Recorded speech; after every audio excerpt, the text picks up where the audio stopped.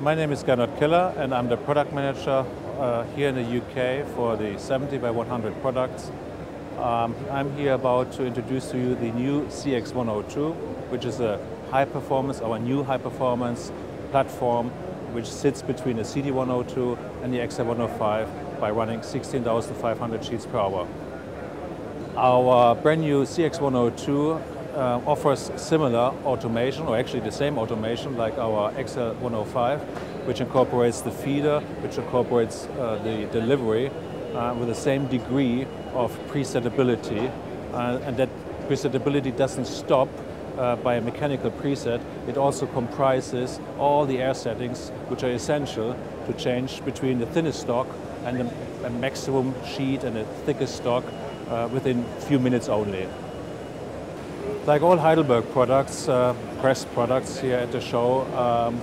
also the CX102 incorporates IntelliStart, which we have introduced last Drupal, and which actually brings a little revolution into the make-ready process, as it is automizing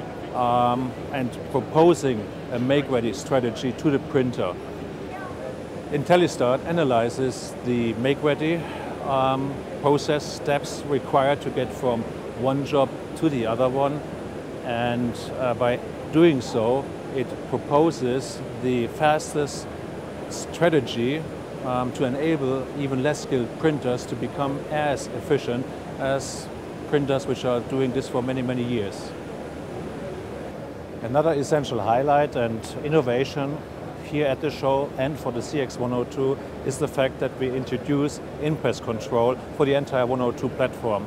which has in the past revolutionized the make-ready process, has changed the make-ready, the understanding of make-ready, as it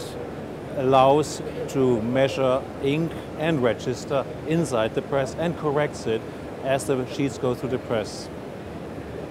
The CX102 comes with the same plate size as all 102 presses from Heidelberg,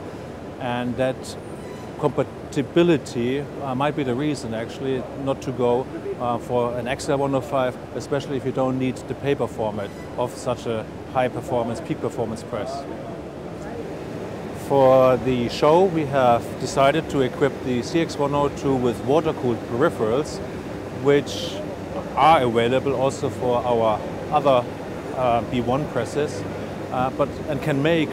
a very important difference in managing the heat which you bring into a printing company, as those water-cooled peripherals deliver the heat generated by the peripherals outside the building.